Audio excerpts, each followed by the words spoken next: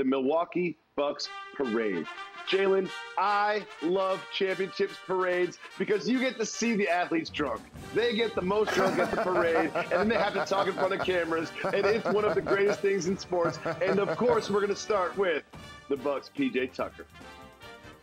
Yo, it's crazy. That's where everybody, like, when I came here, they're like, yo, you got to, like, show, like, you got to be the dog. And I'm like,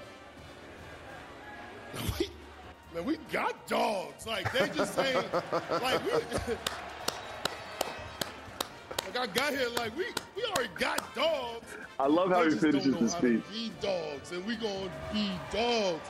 And our dogs is crazy.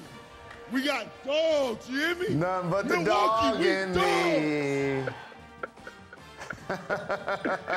And he finishes it with a big swig from the champagne bottle. I think he had a few swigs from the champagne bottle over the course of the day. But, Jalen, what do you think about the parade and PJ's speech? As an athlete, Jacoby, that's the one moment in my career that I've always regretted. That I didn't get a chance to do that as a member of the Michigan Wolverines. I didn't get a chance to do that as the member of the Indiana Pacers. That right there is what it's all about. And you know I'm a man of the people.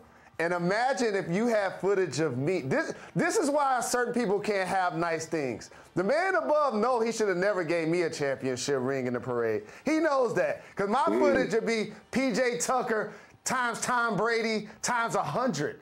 And so, in all honesty, though, I'm really happy for the Bucks. I'm really happy for their fan base, their first championship in 50 years. And P.J. Tucker, Bobby Portis, Drew Holiday, they were brought to the Bucks to bring that dog, to bring that toughness. That was one of the things the squad was missing alongside the great Giannis Antetokounmpo and the emerging now closer in Chris Middleton. Well, Giannis Antetokounmpo had 50 points in the closeout game, and he was dominant throughout the series. And Jalen, another Bucks legend, Oscar Robertson, the Big O, had this to say about Giannis Antetokounmpo. He said, quote, the only person I think that the size to give him a decent chance at guarding Giannis is AD from the Lakers. No one else. I don't see any player on defense that's going to be able to handle Giannis. Jalen, what do you think about these thoughts from the Big O?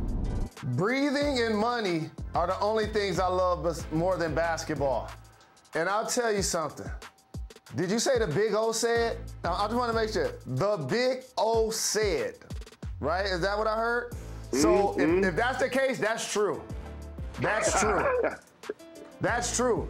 But here's the beauty of being an all-time great player. The Big O knows this. Kareem Abdul-Jabbar knows this. Current day game. KD, Steph Curry, LeBron. You know what all great players know? Nobody can actually stop them. That's just how this works. Nobody can stop them. It's going to take a collective effort to slow them down. The Suns clearly were not able to do it versus Giannis. I think that's what I left that quote with as well. It's like, yeah, AD is probably the only individual defender in the NBA that could handle Giannis. But really what you need is a team effort, and the Suns up front just weren't big enough.